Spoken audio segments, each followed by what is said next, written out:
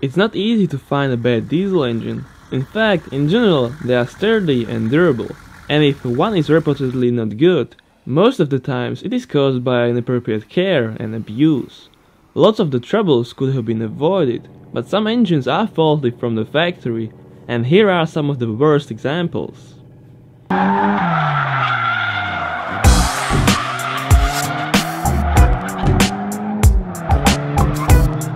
Ford Powerstroke 6.0.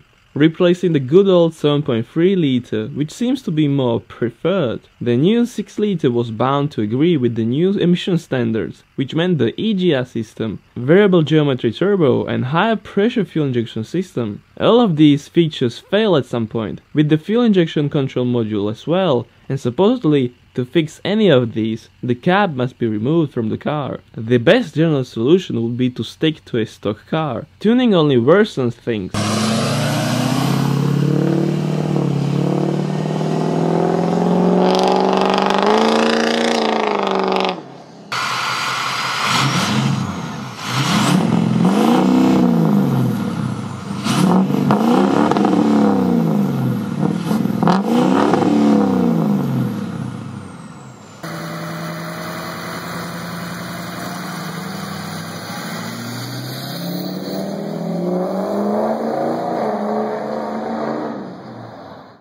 Subaru Boxer Diesel. Forums around the internet describe the Boxer Diesel as one of the least reliable diesels ever made. As Subaru wanted to increase sales in Europe, the diesel was a must, but they underestimated it, and the result was catastrophic. Fuel injectors go wrong, the DPF and EGR cause a lot of problems, and if that won't kill it, it will die on crankshaft bearing Cs. Models after 2010 are much better, but it is recommended not to ECU tune it.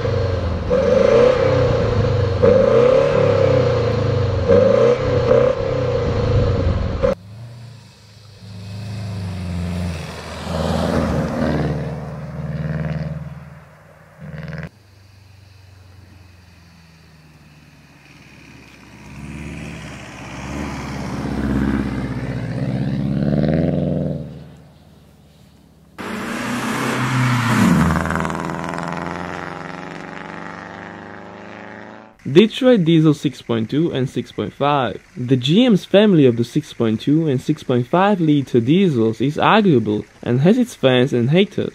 Especially the NA 6.2 was a sloth. Even though it was naturally aspirated, there were some problems occurring. In 1992, the 6.5 came along and most of them are equipped with a turbo, which adds another element plausible to fail. However, fuel mileage is their big advantage. Numbers like 20 mpg are real. Just don't overload it or tow heavy stuff, it's not meant to do that.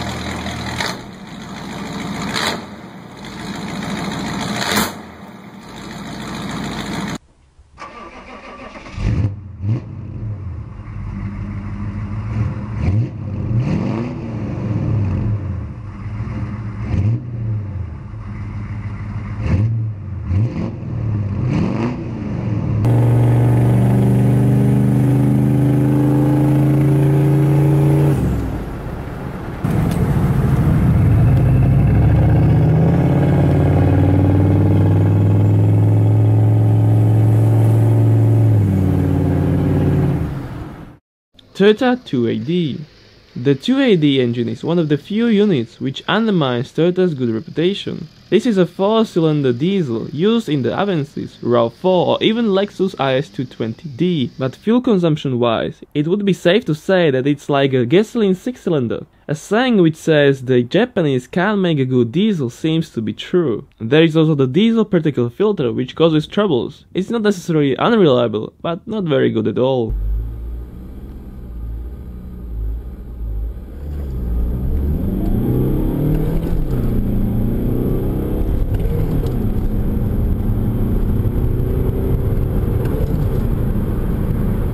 Audi 2.5 TDI. This 6-cylinder TDI is by far one of the worst engines a man could have had. It was an engineering disaster with insufficient lubrication of the cams, causing them to fail. The crankcase ventilation overpressurized the block, pushing oil where it should not be, and there was also the infamous Bosch VP45 fuel pump, which was a nightmare.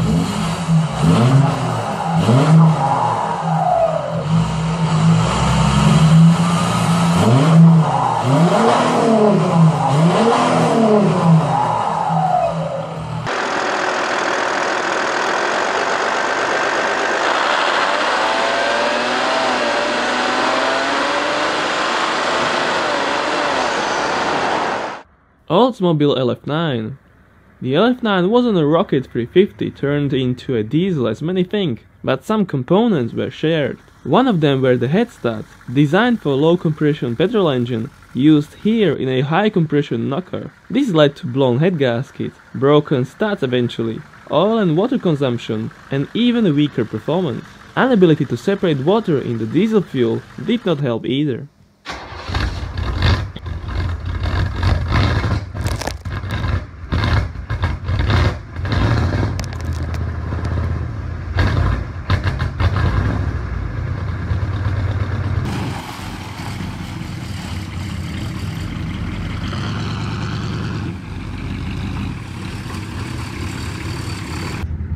You can see that TDI is not a guarantee of reliability. Japanese still cannot make a proper trouble-free diesel, and company making two-stroke diesels forever might not necessarily build a good four-stroke unit. If you have bad experience with any of these or others, share it with us in the comment section and give the video a thumbs up. Thank you for watching and see you in the next one.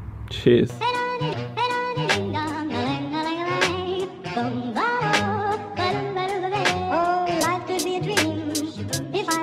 Up in Paris.